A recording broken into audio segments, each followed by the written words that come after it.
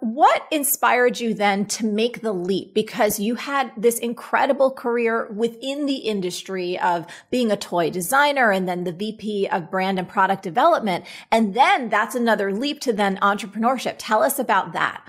So I never wanted to be an entrepreneur. I grew up watching my mom come home at 12 o'clock in the morning, working her butt off as an entrepreneur in her own right. So I said, nope, not for me. I will always stay in corporate. And then the pandemic hit. And I started reassessing life. And I said, you know what? I can't even believe how much time I don't spend at home.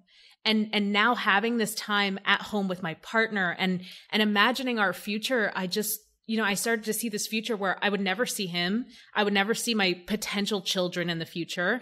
And I just didn't like that. Like, what's the point? So I just said, you know what? Maybe now is the time. Maybe I'll take the leap. And I did it.